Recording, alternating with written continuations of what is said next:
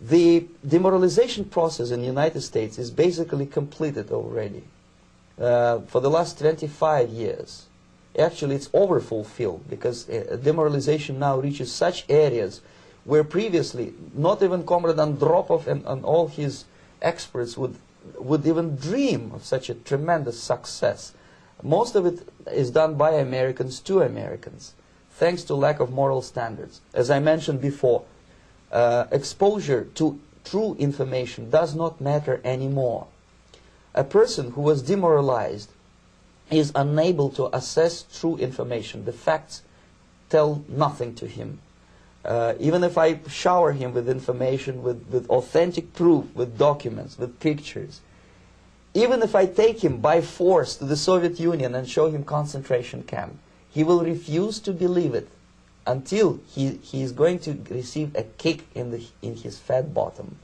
When a military boot crashes his, then he will understand, but not before that. That's the tragic of the situation of demoralization. The next stage is destabilization.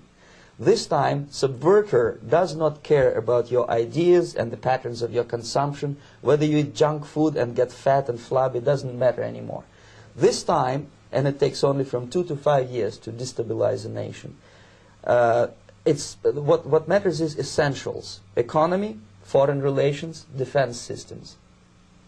And you can see it quite clearly that in some areas, in such sensitive areas as defense and economy, the influence of Marxist-Leninist ideas in the United States is absolutely fantastic. I could never believe it 14 years ago when I landed in this part of the world that the process will go that fast.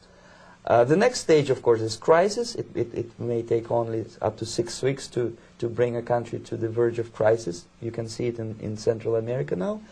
And after crisis, with a violent change of power, structure, and economy, you have so-called the period of normalization. It may last indefinitely. Normalization is a cynical expression borrowed from Soviet propaganda. When the Soviet tanks moved into Czechoslovakia in '68, Comrade Brezhnev said, "Now the situation in brotherly Czechoslovakia is normalized." This is what will happen in the United States if you allow all these schmucks to bring the country to crisis, to promise people all kind of goodies and the paradise on earth, to destabilize your economy, to eliminate the principle of free market competition, and to put a big brother government in Washington, D.C., with benevolent dictators like Walter Mondale, who will promise lots of things, never mind whether the promises are fulfillable or not. He will go to Moscow to kiss the bottoms of new generation of Soviet assassins, never mind. He will create false illusions that the situation is under control. Situation is not under control. Situation is disgustingly out of control. Most of the American politicians, media, and educational system trains another generation of people who think they are living at a peacetime. False. The United States is in a state of war, undeclared total war against the basic principles and the foundations of this system. And the initiator of this war is not Comrade Andropov, of course. It's the system. However ridiculous it may sound, the world communist system or the world communist conspiracy, whether I scare some people or not, I don't give a hoot. If you are not scared by now, nothing can scare you. But you don't have to be paranoid about it. What actually happens now, that unlike myself, you have literally several years to live on unless the United States wake up. The time bomb is ticking, that every second the disaster is coming closer and closer. Unlike myself, you will have nowhere to defect to, unless you want to live in Antarctica with penguins. This is it. This is the last country of freedom and possibility. Okay, so what do we do? What is your recommendation to the American people? Well, the immediate thing that comes to my mind is, of course, there must be a very strong national effort to educate people in the spirit of real patriotism, number one. Number two, to explain them the real danger of socialist, communist, whatever, welfare state big brother government. If people will fail to grasp the impending danger of that development, nothing ever can help United States. You may kiss goodbye to your freedom, including freedoms to homosexuals, to prison inmate. All this freedom will vanish, evaporate in 5 seconds, including your precious lives. The second thing, the moment at least part of the United States population is convinced that the danger is real, they have to force their government. And I'm not talking about sending letters, signing petitions, and all this beautiful, noble activity. I'm talking about forcing United States government to stop aiding communism. We've just finished watching this former KGB man, Yuri Bezmenov, warn us about how the communists were going to be taking over our country. It appears that we're on the threshold of that coming true. The next video is actually one that was shot, it's from a video that was taken on October 14th of 2009. In this video, Lord Christopher Monckton from England, a global warming expert, he's an expert on the whole idea of global warming, and he makes the case that it has nothing to do with any human intervention in, greenhouse gases, etc., and that it is actually a scam to create global government.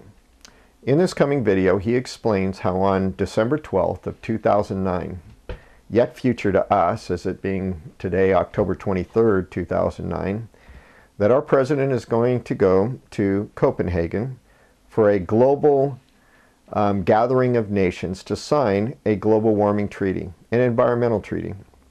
He has read that treaty, and in it is the plan to create a global government and a global enforcement process to trade wealth from rich to poor. In other words, a global communist takeover, in which if Obama signs this treaty, the days of America as we knew it will be over. So please watch this video and hear it in his own words.